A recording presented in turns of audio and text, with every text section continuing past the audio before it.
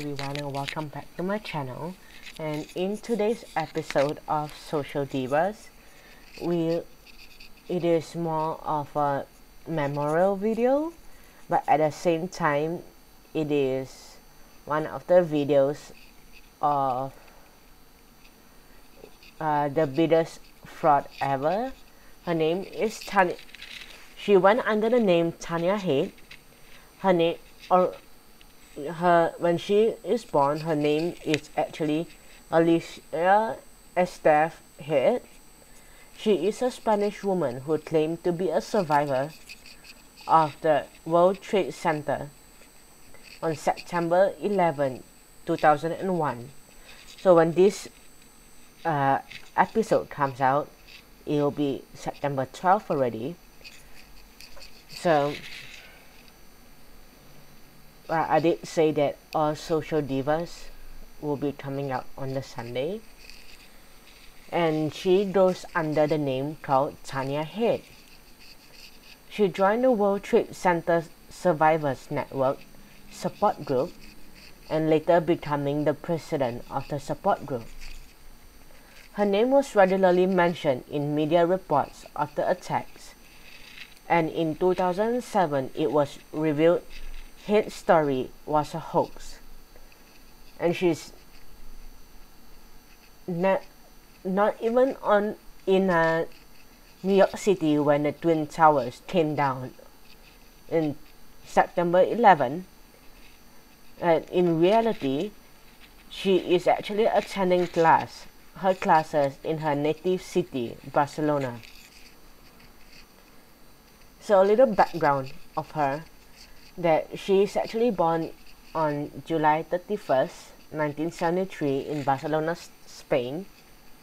She comes from a prominent Barcelonian family who was involved in the 1992 scandal, for which her father and brother served prison terms for. And there was not a lot of details about it.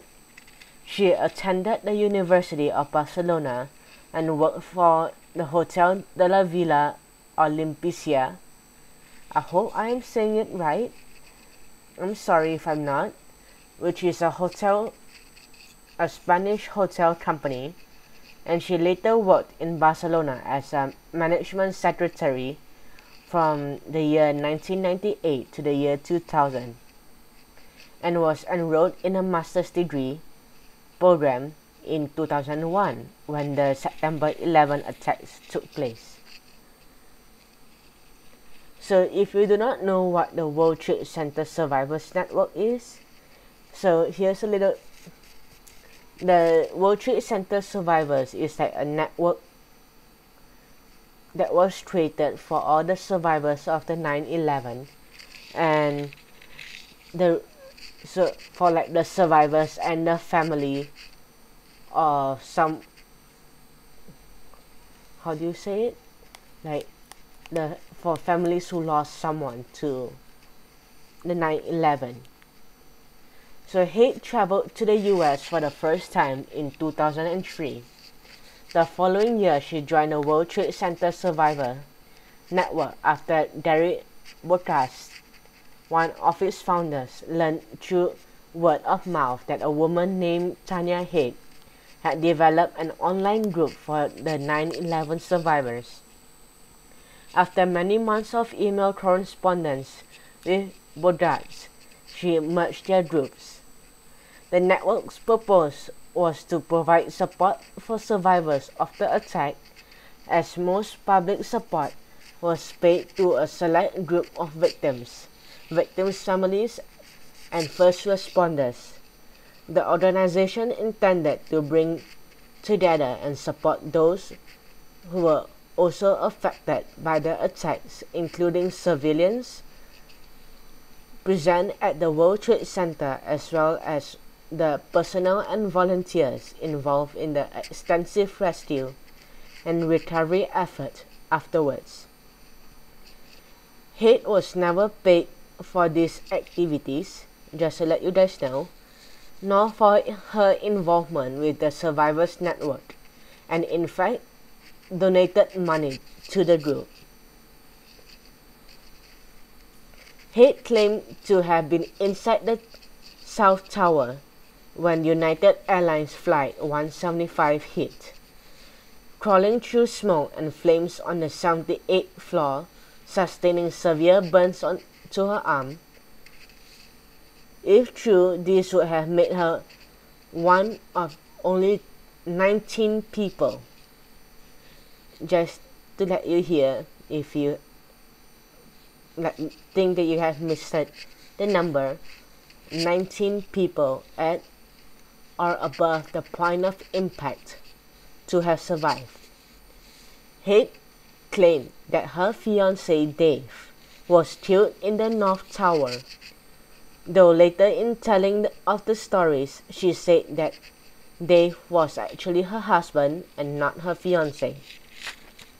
She also claimed that a dying man passed his wedding ring to her so it could be returned to his widow, and that she had been rescued by Welles Crowther, whose heroic actions on that day were widely reported in the media. Haidt was interviewed in the media, invited to speak at university's conference, and in 2005 was chosen to lead the tours in tribute to the WTC Visitor Center when she was photographed with New York City Mayor Michael Bloomberg, former Mayor Rudy Giuliani, and former New York Governor George Pataki. Haidt regularly recounted her claims to Ground Zero tour groups in vivid detail, saying, "I was there at the towers. I'm a survivor. I'm going to tell you about that." She was featured in retrospective 9/11 articles and as representative of the 20,000 surviving victims who escaped the damaged buildings. Richard Zimbler, her successor as president of the World Trade Center Survivors Network, said, "There was no reason to doubt her story. She looked the part. She had a badly injured arm that appeared to have burn scars, and her story was very, very realistic."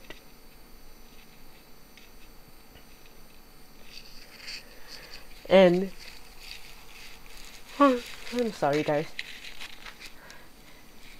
So the claims that has suddenly been disputed because in September of 2007, the New York Times sought to verify key details of Haidt's story as part of an anniversary piece.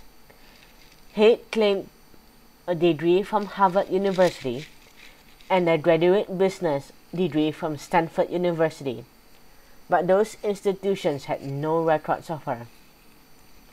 She claimed she had been working at Merrill Lynch in the South Tower, but Merrill Lynch had no record of her employment, nor did Merrill Lynch have offices in the World Trade Center at the time of the attacks.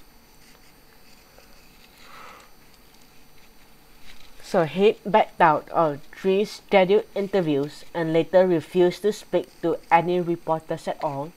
The Times then contacted other members of the Survivors Network and raised questions about the veracity of Haidt's story.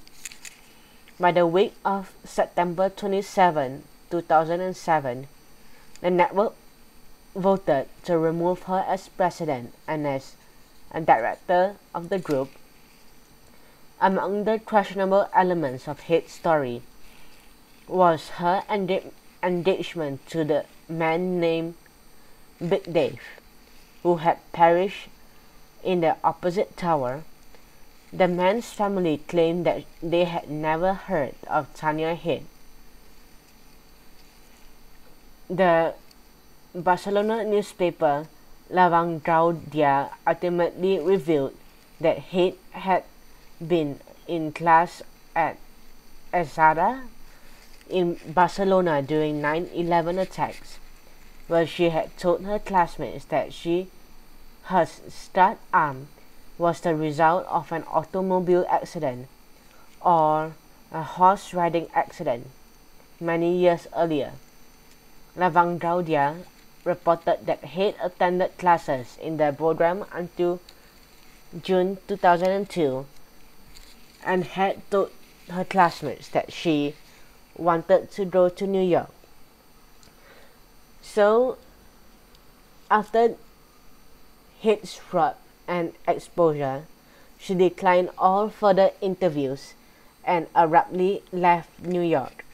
In February 2008, an anonymous email was sent from a Spanish account to members of the World Trade Center network claiming that Haidt had committed suicide. In 2012, a book and featured film documentary, both titled The Woman Who Wasn't There, told Haidt's story from inside the World Trade Center Survivors Network, utilizing interviews with Haidt and members of the network before and after her deception was revealed.